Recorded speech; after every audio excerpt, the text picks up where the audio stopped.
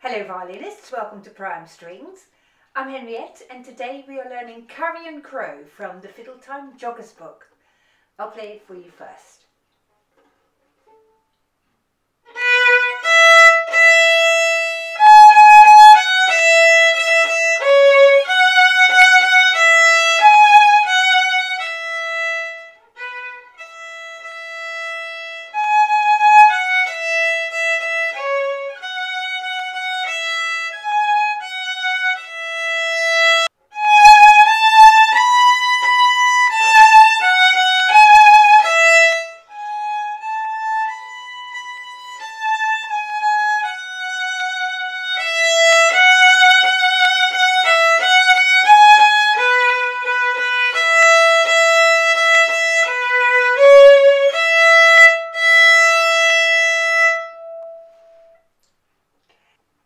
A lovely tune this, and you have perhaps heard that in this tune you are going to make big differences between your loud playing and your quiet playing. If you have a look underneath the first note, it says forte there, and forte, as we know, means loud. So you're going to play the first line loud, but then when you repeat it, there's a repeat at the end of line 1, when you repeat it, you play it quietly. Now we know how to make the distinction between loud and soft. Loud, as we know, you use longer bows, you come closer to the bridge and you play with more bow weight into the string, whereas quiet playing requires the exact opposite. Make your bow stroke shorter, drift away from the bridge towards the fingerboard a little bit with your bow, and be very light on the bow as well. So the first line, the first time and the second time are very different in terms of dynamics. Dynamics is the overarching term of all the louds and softs combined in your piece. The second line begins loud and then changes to soft playing, and the third line is mezzo forte, and mezzo forte means medium loud, and at the end you go a little bit quieter and you also slow it down somewhat. So let's now take this one step slower so we can explore the notes, and then I want you to try and add some dynamics straight away if you possibly can. So we're going from the beginning and we're playing this with a repeat, the top part of course. So we're starting with long bows. I'll count us in for 4. 1, 2, 3, 4.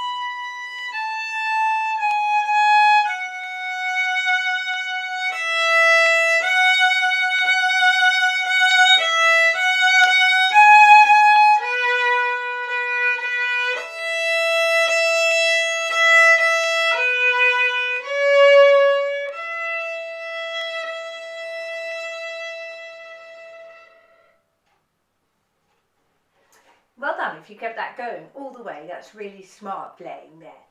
Now, there are a few moments where we just need to discuss one or two things to make your playing even better. Take a look at the last bar of the first line. The last bar starts on an up bow,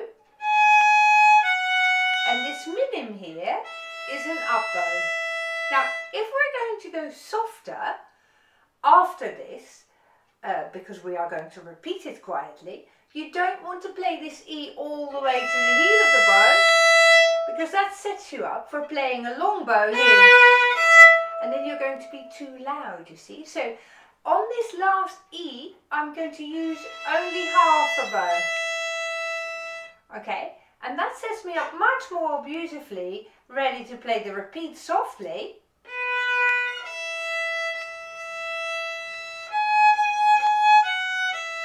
how I play this at the upper section of the bow, not even half the bow I would say, because I'm going a little bit quieter than that. So the transition needs to be made on the last note before the repeat, not when you're already starting the repeat, you see.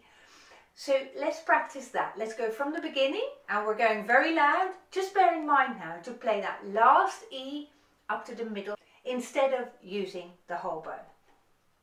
1, 2, 3, 4.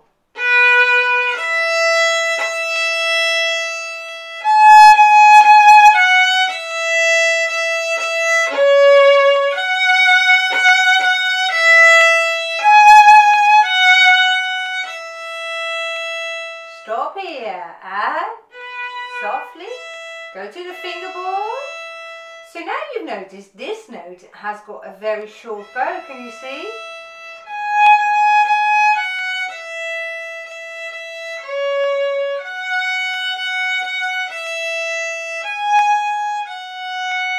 This time we're using the whole bow.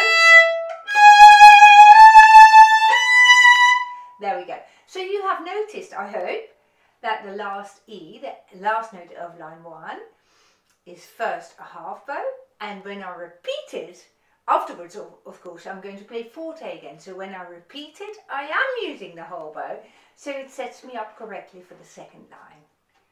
Now that requires a little bit of thinking, and that's what we do in our practice. You will learn to sight read it, so on your first go you'll learn to read those things, but maybe we'll leave that to a later stage in your playing, shall we? Let's now play the second line and practice suddenly going softly in the middle of this line. So we're starting on long bows. 1, the second line this is, 1, 2, 3, 4.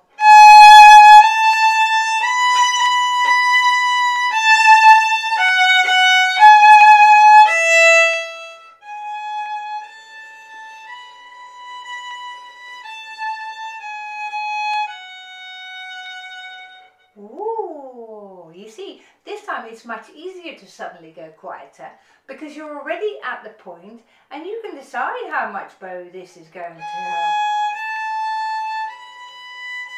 Now this time when we play it, I want you to do the same thing, suddenly quiet, but now as soon as you hit the piano section, move your bow away from the bridge a little bit further.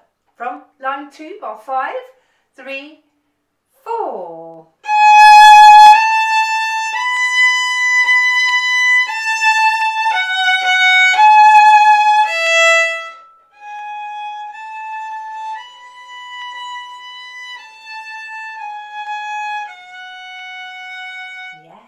Did you notice what a big difference that is? Well done, very good. I don't think the last line will give us any problems at all. So let's now go back to the beginning and let's join it all up. We'll play it with the repeat and with all the louds and softs. 1, 2, 3, 4.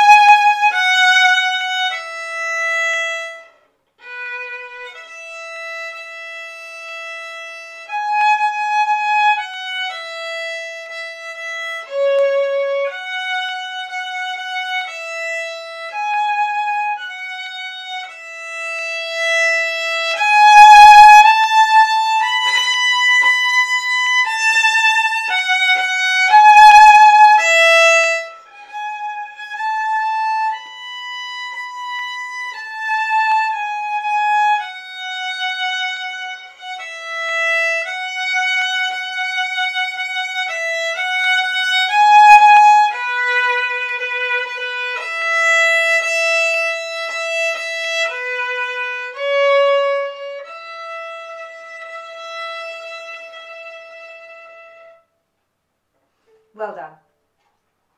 Did you notice also that on the last 2 notes I played a 4th finger? That makes my playing a little bit softer in style, a little bit more mellow, and I think it suits the ritenuto and diminuendo really nicely. Now, let's have a look now at the lower part. Will you play it with me straight away? 1, 2, 3, 4.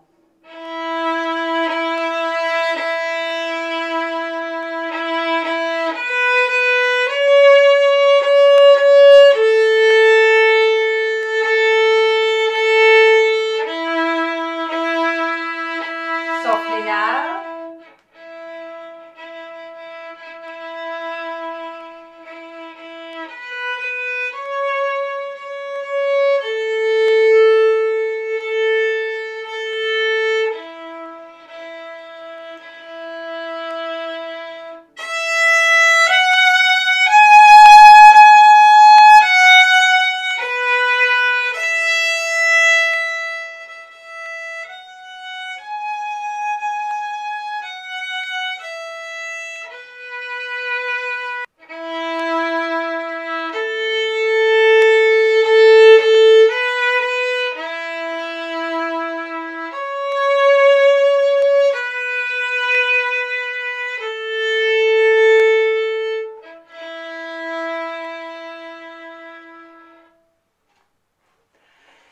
So I'm hoping when you were playing this second part, you have noticed very similar dynamics to when we were playing the first part. So suddenly loud, suddenly quiet are one of the things that you want to add to your music when you play this here. I'm hoping you've also noticed where we put one finger on two strings. And I want you to practice that now with me, and we're going to go and have a look at bar 6.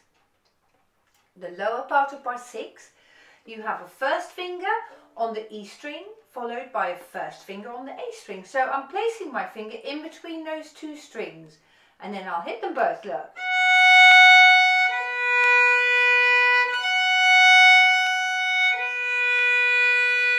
We've done this before a couple of times, so let's see if you can do it again.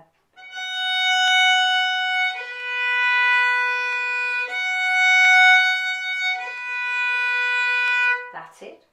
Now take a look at the last note of the second line, and I'm talking still about the lower part. The last note of the second line is a B, and the first note of the third line is an E. It's also a first finger.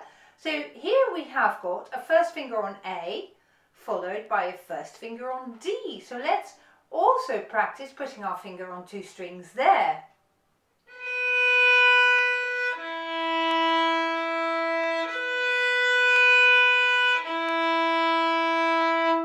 If that works for you, that's great. If it doesn't quite work for you, try to reset the angle of your finger in a slightly different way. And if it still doesn't work, let's try a different angle yet again, shall we? And every violinist has a slightly different way of how to play this, because that depends on how thick your fingertips are.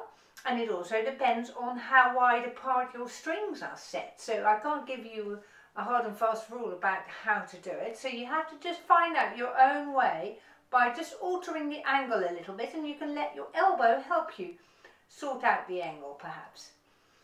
Now take a look at the middle of the second bar of the third line. So that is bar 10.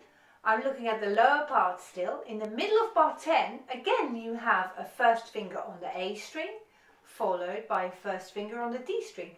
So we're going to have to think about putting our finger on two strings right at the beginning of the bar. Bar 10, lower part goes. So as soon as I put my first finger on the A string, it goes already on the D string as well. So after the A, you need to put it on two strings.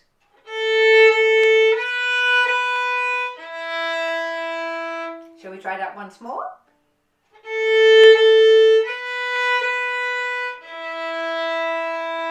Super clever. Now let's play the second part again from the beginning, and we're going to try and remember as many things as possible in the way of louds and softs, and in the way of putting your finger down on two strings. 1, 2, 3, 4.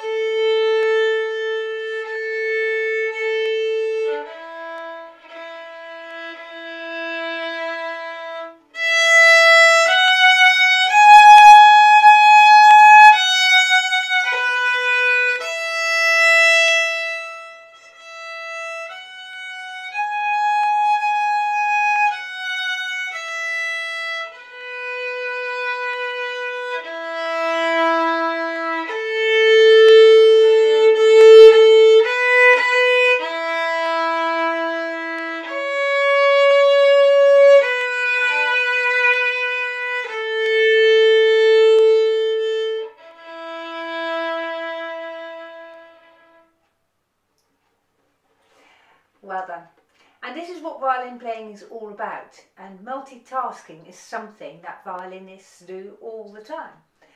Now, for some people that is quite straightforward to do. For others that is a whole lot more challenging. So that is very challenging for me. So if you are with me and you find this quite tricky as well, that's okay. As you progress, you learn to divide your attention between many different things. So don't worry if you find that very challenging at this stage. What you want to do though is not play too fast, because these things are much easier if you play more slowly. So this piece was a duet after all, so let's put the two things together now. We'll do it as we've done in the past with duets. We'll play it twice over. The first time I would like you to fill in the top part, and I shall play the lower part. And then we'll swap the part around on our second go. So we're going to play with the repeat. You play the top part first. I'll count us in for 4. So I won't be playing with you. I shall be adding your accompaniment to it. Are you ready? 1, 2, 3, 4.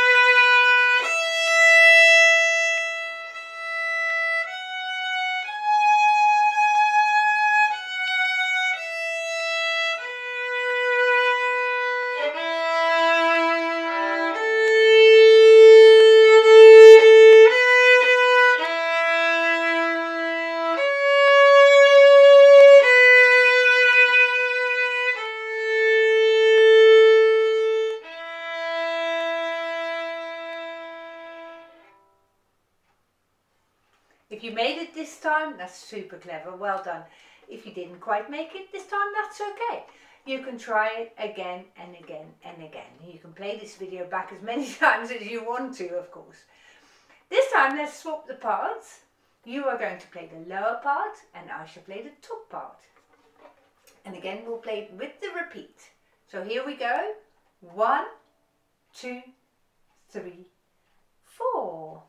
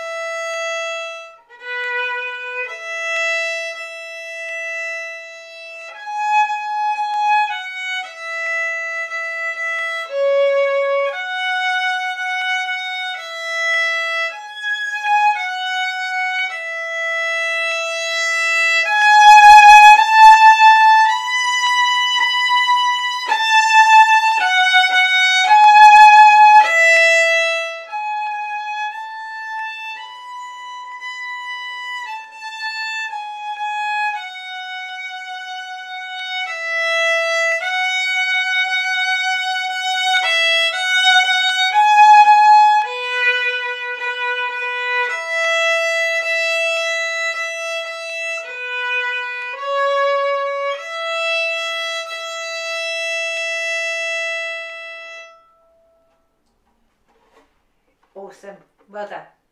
Now for an end of the lesson, we're just going to revise our note names, our letter names of our notes, and today we're going to have a look at the second line, and we're picking the top part of the second line. Have a look and think what these notes might be called. I'll give you a moment and then I'll give you the answer, so I'm hoping that you would be ahead of me so you can check your answer when I say mine, okay? So we're starting on a G sharp. The next note is called A, then comes B, B, then A, F sharp, G sharp, E, G sharp, A, B, A, G sharp, F sharp. Wow, it's awesome. If you can learn a little bit of music theory alongside these lessons, that's how you're going to progress and build up a complete picture of all the techniques that there are to learn when you learn the violin. So well done. You've had a great lesson today. I'm hoping you have enjoyed this. If you have any questions or comments, do please use the comments section below this video. If you have enjoyed this video, please share it with your friends and feel free to subscribe to this channel if you haven't already done so.